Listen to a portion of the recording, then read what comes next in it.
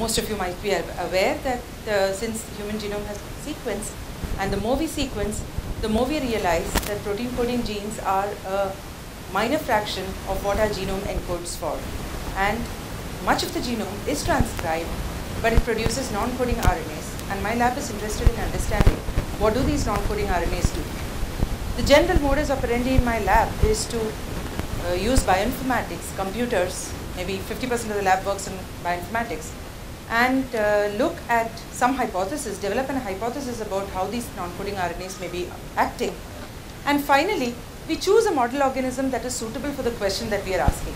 So for each non-coding RNA, we often have to go to a different model organism.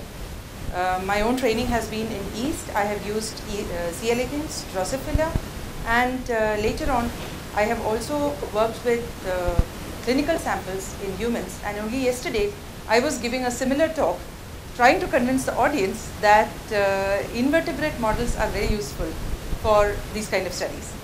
Now, but then I learned a lot with Dr. V.P. Singh after he joined at the institute, and he invited me to give this talk, which is a small portion of what I do, and that has some relevance to some protocols that we develop for mouse. So with that minor disclaimer. So this is the problem, one of the problems that we work with. There is a disease called SEA17, spinocerebellar ataxia 17. If that was a mouthful, you can ignore everything else and just listen to the ataxia part. So ataxia is disordered gait and inability to walk properly. And in humans, the gene that is responsible for this disease, when it has a mutation, this gene is called tata binding protein. This is very familiar to molecular biologists. It's what sits on the DNA before the RNA polymerase sits and decides which genes are transcribed. So, but what's special about human TBP? So I worked on yeast very many years back, and when we compare yeast to human, the process of transcription itself is conserved. But these genes have acquired a small N-terminal portion which contains a stretch of glutamines. These glutamines are the trouble in this disease. When they expand, these proteins can aggregate, and the aggregation of these proteins can result in neuronal cell death. How does the neuronal cell death happen is what is interest to my group. So very many years back, we started out, when I set up my lab first, we started out with cell lines, Neuro2A in this case, and we used two versions of this protein. 16q here is the non-pathogenic variant, and 59q there is the pathogenic variant that will aggregate in these cells and eventually result in neuronal cell death. So all the corroborating data is shown on the right side, and we used a variety of gene expression detection techniques as they came along over the last 10 years, and looked at what gene expression profile changes could be detected. And what we found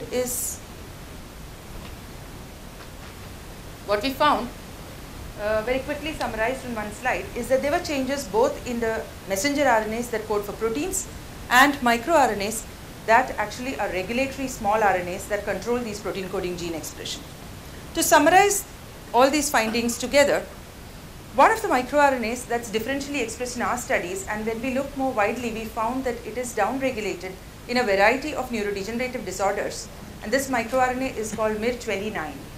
Now we were interested, and at this point, whenever I would give a talk like this, I would be asked that is one small microRNA, so this is only 19 to 20 nucleotides in size, is it sufficient to bring about any significant change in behavior or in neurodegeneration? How would you study this single microRNA and show that this is important? So we use the standard techniques that molecular biologists use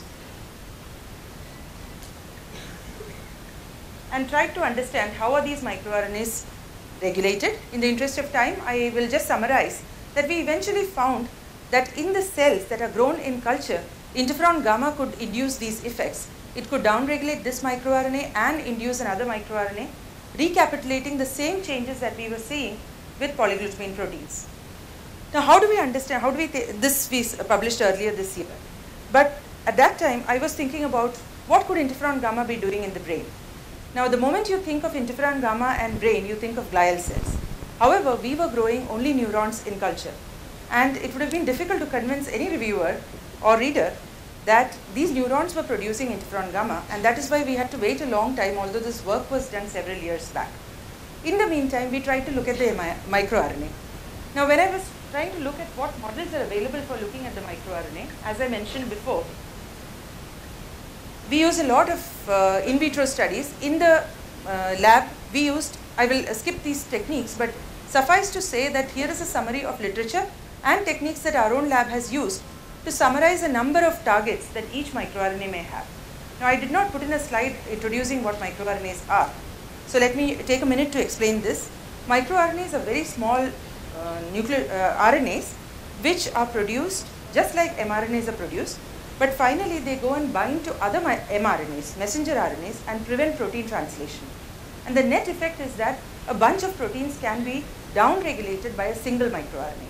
Now, we are talking about a single microRNA targeting a number of mRNAs, and this is important because I will be coming back to this at the end of my presentation.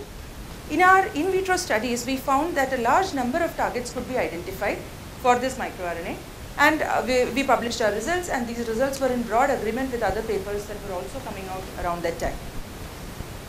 Some of these tests were done only with one technique, and some were studied with multiple techniques. So it was not that we did not have orthogonal techniques to prove that these targets could indeed be targeted by the microRNA. Around this time, VP Singh was, so his ambition and his energy cannot be contained in the small animal house that we have at our institute. We were not geared for doing animal experiments in that very nice fashion that has been described earlier in the session. But he was trying to convince me that you should look at animals and see whether this is indeed true in the brain or not. And I was very, very reluctant because I was not sure, especially because interferon gamma is involved. I was very worried about infections being confounding factors, housing being a problem, all those other things that have been described earlier. And it is to actually VP Singh's credit that he managed to set up the experiment very well, and we've had very good rewarding results from this, and that's what I'm going to share. So now,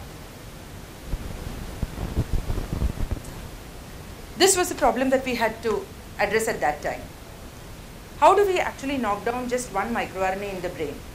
Now, knocking down genes in general is a general problem. I'm sure all of you are aware of it. But in this case, it was further complicated by two features of the microRNA.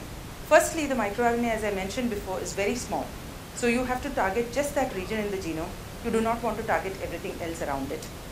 Secondly, so we also had India-specific problems. Generating a knockout mouse for this work would be expensive. It would be slow, given our conditions. And further, this microRNA is also expressed in many other tissues in the body. So we would have to have specific, brain-specific methods of knockout, and or inducible knockdown like an shRNA that can be controlled using tetracycline and so on. So after considering all these methods and the funding that I had to come up with something else. I had to do something different.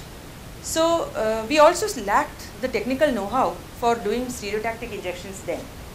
So then we went on to use one of our colleagues' expertise in peptide-based delivery and merged our interest in neurobiology with their interest in peptide-based delivery and VP Singh's capability in maintaining the animal house and developing protocols for animals, and then we did this work. So this is how we did this.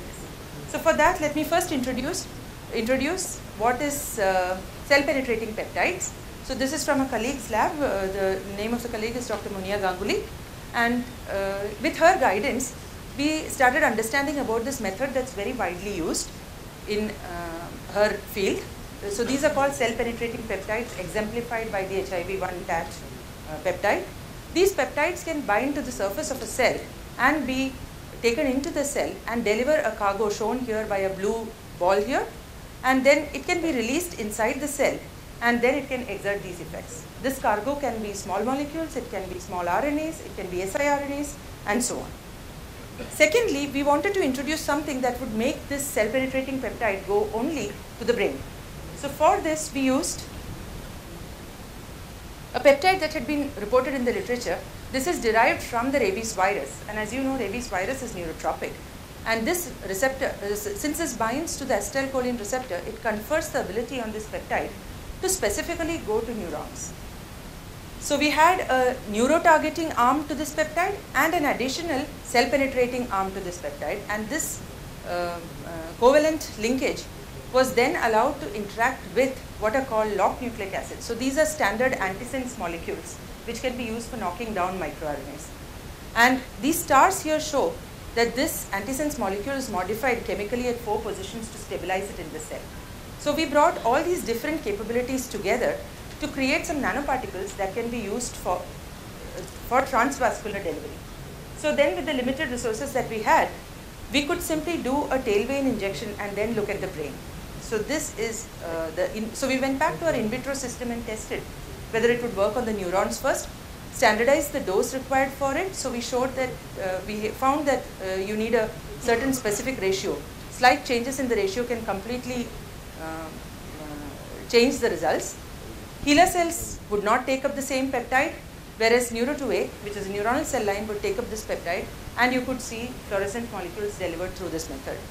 We also looked at the mouse brain, and here you can see that RVG peptide, which goes to the brain, manages to deliver the cargo, whereas a different peptide, a mutated version of the peptide, will not do the same thing. RVM would be cleared from the system, so you can find it in the liver. So after having established these basic parameters, we went on to look at how is the microRNA expressed in the brain. Now here was a surprise.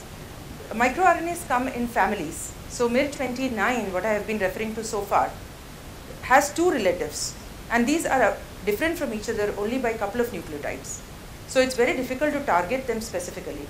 And when we look at in the cell, it was fine. We had similar expression levels of MIR29A and B. But in the brain, this was a very different scenario. MIR29A is expressed very much more highly than MIR29B. So anything that we use to target both would hit this target first and not this.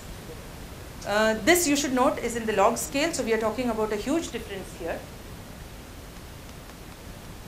So I have shown that the fold change is in hundreds.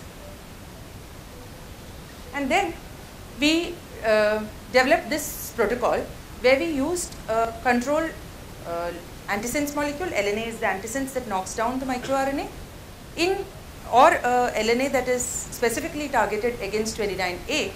And both these would be used in combination with the peptide that we had earlier standardized. These are the dosages and so on. We tried other dosages and they don't work.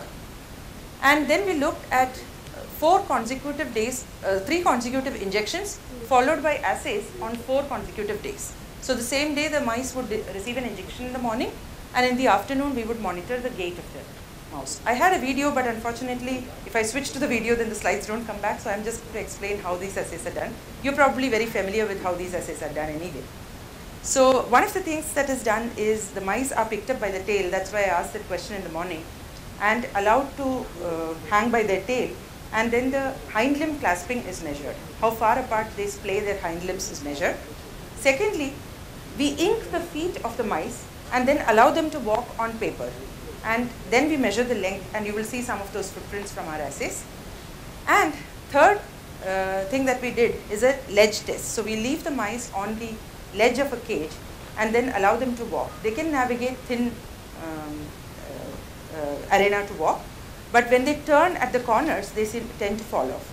So using these very homemade assays, we then try to look at what is the effect of knocking down of the microRNA in the brain, and we collected the brain and then separated various tissues.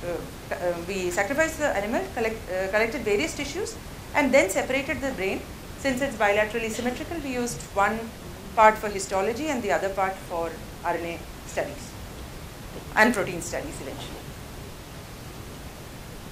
So when we looked at the knockdown of MIR29A in the brain, you will remember that this was the more highly expressed variant, and you find that there is a lot of variation in the animals. So these were the pilot experiments done, and then we had to relearn all the statistics to calculate how many animals had to be used. I know there is another talk on how to calculate animal group sizes for these experiments, so I'm not getting into that.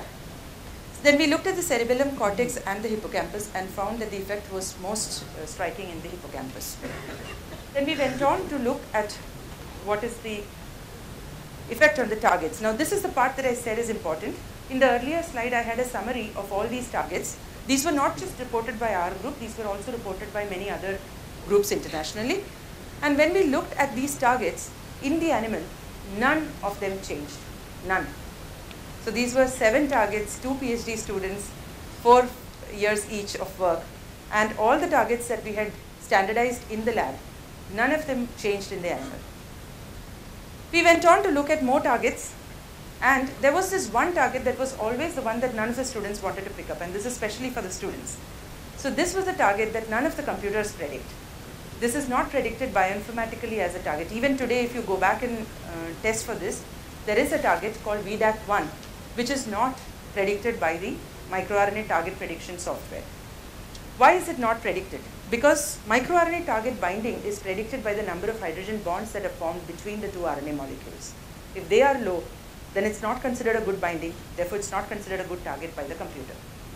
But when we did proteomics experiments, so we had done just on a hunch, because none of these targets that we had identified by the conventional method were working in the animal. So we had expressed the microRNA in neuronal cells in the lab, and then collected proteins and done a proteomics experiment to see what proteins are really affected. Since the computer is not telling us, we needed an experiment to tell us the same thing. And one of the targets that came up from that study, when we looked at the 3' UTR, which is the region that the microRNAs bind, we could see some very weak potential for binding, but something that the computer would not prioritize as a great target.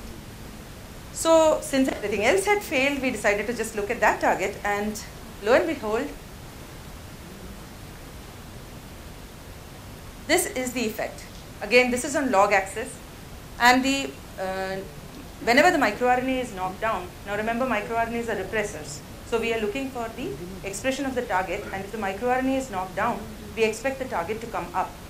And you see a huge induction in the expression of the target. You can see that the fold changes are again in very large numbers, not what we usually see in molecular biology.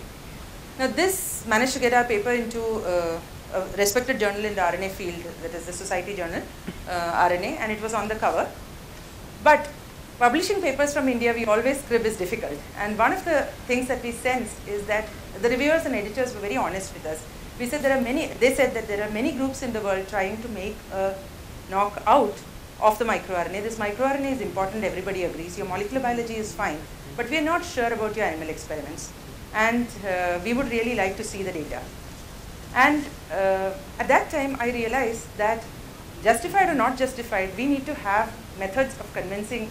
They eventually were convinced, and it so turned out that just 6 months after our paper was published, another paper was published by an international leading group that showed exactly the same results but using a proper knockout mouse, which we were not really equipped to make here.